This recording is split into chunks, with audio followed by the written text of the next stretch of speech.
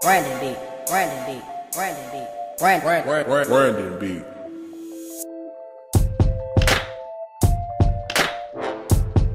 In my music, I pretty much talk about things from my perspective. I think that's important because for me, it's not a lot. It's that I'm not the person they're rooting for. And the kind of music I'm putting out, you're not looking for that. Super fly. That's what I showed them. Yeah, I'm super tight, super tight. When I be rolling, count me super cool. I'm that dude. I just do me. I'm doing something from my perspective, and I think it makes it. That's what adds to a person being unique. Is when you can listen to it and say, well, that don't sound like what I hear on the radio, and that don't sound like what I'm used to hearing. It's unconventional in a sense, but at the same time, I just put my personality into it. The songs I make, that's really who I am. You can listen to the whole project, Expressionism, and it's different moods, different sounds on there.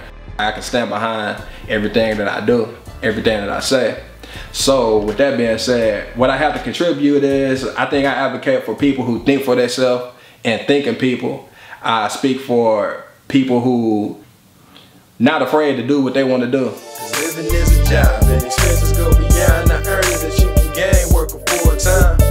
We all die from living overtime, paid or unpaid. Living is a job, and I know that living is a job and expenses go beyond the earnings that you can gain working full time. Something I think about is, what does it mean to be a rapper? Do you have to be neighborhood affiliated? Do you have to have a sad ass story to tell people? Do you have to have, what is it that you have to be a rapper? As far as people saying that you can be too clean to do it, or once people approach what you do in the sense of they can't relate it to other things, I think as far as music goes, if you able to write and construct a song and you can do the shit and it sound cool, nobody can really tell you that you have to have a certain style or construct your stuff a certain way. You pretty much just be creative and do what you want to do. Literacy. It feels good to have it, better than average. That's what tendency. Now I don't want to be. It's all just happening to be my instinct. And I can't say how high the limit is. I feel it's safe to say that I'm legitimate. Whoa. Too legit to quit. Too legit to quit.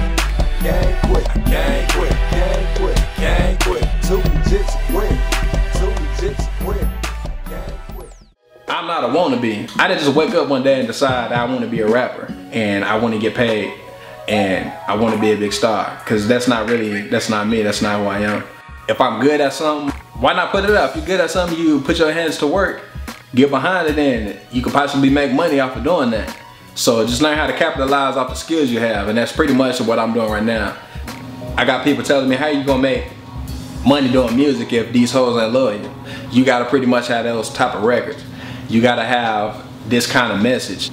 People kind of try to take away the character that you bring to the table when they tell you that, okay, I heard what you're saying, I hear what you're doing, I see what you're doing, but man, you gotta do this. You gotta make your music like this, or ain't nobody gonna listen to it. Well, if I do that, then how does that make my music unique? And if that's not how I live, that means I'm not really being myself. So for me, a hard thing is I gotta make sure I don't let people take away who I am.